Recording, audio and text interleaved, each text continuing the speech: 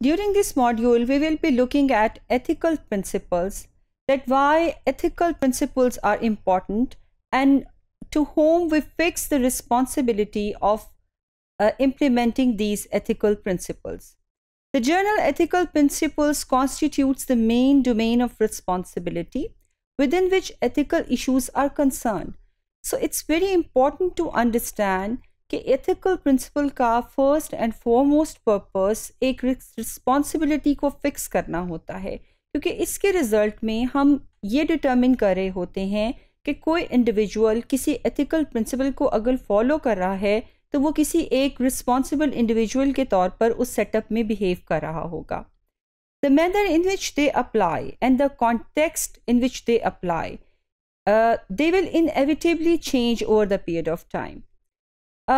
You can well understand this by example that अगर हम एक specific scenario में एक responsibility को determine करते हैं तो वो may be हर context में हर scenario में हमारे लिए same नहीं रहती.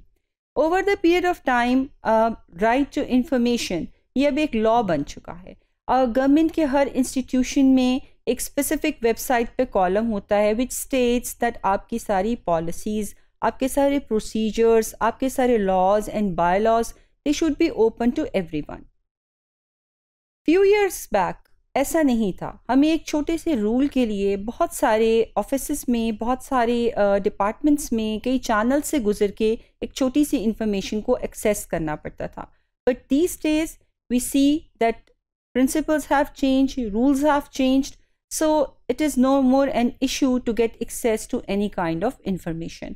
So similarly, over the period of time, there are many other things which has been changed.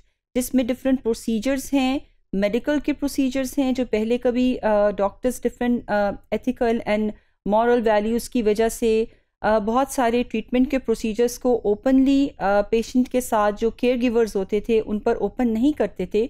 But these days we tend to see कि आप live भी surgeries जो हैं वो देख सकते हैं.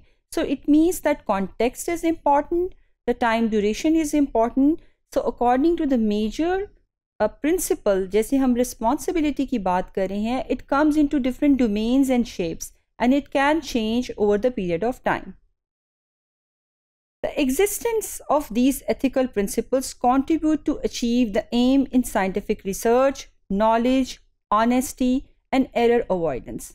Now the very principle जिसके ऊपर हम काम कर रहे हैं वो क्या है कि whatever the research, the scientific knowledge we are engaged into, इसमें human error के कम से कम chances हों, इसके अंदर biases जो हैं वो कम से कम हों, and moreover honesty के साथ काम किया जाए. At times transparency is very important to honesty. At times you see that honesty can be judged in a way where the things are not transparent. हम किसी चीज़ को hidden रख रहे होते हैं और हम देख रहे होते हैं कि if someone knows कि उसको कोई भी नहीं देख रहा तो वो कितना honest behave करेगा. While in certain circumstances we need to be very open to other people that what process we have followed, you know. So the very sense, the connotation, the context, it inevitably changed over the principle and over the period of time. For example, prohibition to falsify and misinterpret research data promotes fairness and helps to avoid mistakes.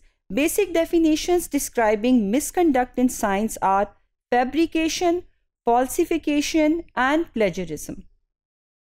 Now, by fabrications we need to say, for instance, a person is being given placebo for a very long time, whereas that drug, that placebo, is not going to give any benefit to the person because it has no medical properties. लेकिन हम उसको portray कर रहे हैं, उसको fabricate कर रहे हैं that this is for your good mental health, right? So that is fabrication. Then falsification is that for instance many people used to say that a flu shot जो है वो एक बहुत अच्छी protection हो सकती है against COVID. So it's falsification. It's not truth. It's not scientifically proven. So, you know, at times the fabrication and falsification has been used as if this is scientific knowledge. And plagiarism is the third thing in which you are going to publish something which is being already written by someone else, which is being said by someone else, and you are going to portray that thing as that that is being contained by you. So in those cases where you are going to plagiarize the work of other people, where you are going to fabricate the scientific research, where you are going to falsify the research evidences, in all such conditions, it is very important to fix the responsibility. So the very first principle, responsibility, further contains different subdomains, which is principle A, beneficence and non-beneficence. We are going to talk in detail in further lectures about what does it means and what examples it carries.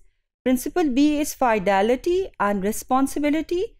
Principle C is integrity. Principle 4 is justice. Principle 5 is respect for people's right and dignity. So each principle is described in statement of values. You know, justice has some values. You know, respect has some values. You know, honesty has some values. So each of these connotations contains some kind of the value in itself. और इन सब की हमें different तरह से manifestations जो हैं वो दिखाई देती हैं, reflecting the fundamental believes that guide ethical reasoning. Without those beliefs we can't just give ethical reasoning. अगर हमारे दिल में इस चीज़ की कोई फीलिंग ही नहीं है कि एक एनिमल को एक एक्सपेरिमेंट में यूज़ करने के बाद उसको प्रॉपरली रिहेबिलिटेट करके हमने उस एक्सपेरिमेंट को क्लोज करना है, तो we will just going to C, brain dissection करेंगे, उसको देखेंगे और उसको हम डस्टबिन कर देंगे. This is not going to be ethically possible rule for a scientist कि वो किसी भी एनिमल के साथ उसकी डायसेक्शन के प्रोसेस में उसको हार्म दे सके. So for ensuring these principles to human and animals and all the subjects which are related to research, these principles carry a specific value and it has some weight. Now, decision making and behavior. If we just simply neglect all these values, would it be possible for us to have certain kind of decision making which is beneficial for us? Certainly not. It would not be possible for us to have positive decision making, concrete decision making, and to show socially appropriate behavior. Under each principle, we list issues and considerations that psychologists should be aware of in applying the principle in their work. So to sum up this is very important for the progress of a psychologist, for a progress of a researcher, that in each of the domain, each of the principle, they have to apply their best of the knowledge of these values into their working.